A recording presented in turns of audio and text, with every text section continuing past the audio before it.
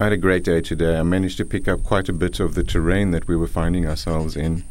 And we also picked up quite a lot of birds again. And I was constantly amazed at the amount of birds that was in this region, actually.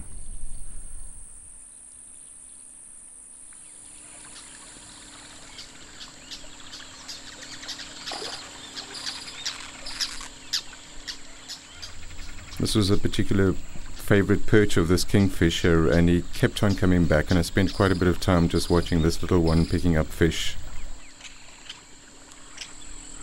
The capybaras always pretended not to see me, and I came across them a couple of times. Even though they would munch away, they always had their beady little eyes on me.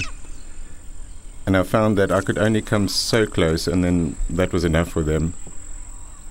One movement from me too much and they would really just take off.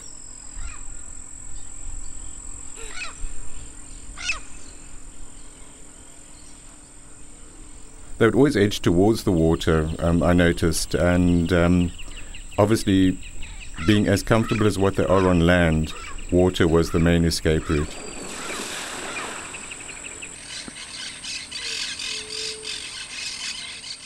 The capybara is the largest rodent in the world, and it's interesting that water was actually one of their main mediums.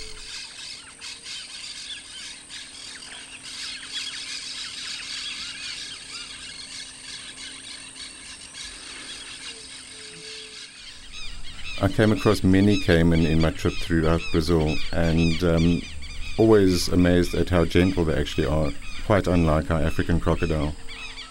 Now this fellow was another story. I spent at least 2 hours watching him with this fish in his mouth. Now he obviously already had his breakfast and he wasn't that hungry anymore. Murphy's Law kicked in, because even though he was tossing it around at this stage, it was only when I turned around to film a bird in the opposite direction that he decided to swallow it.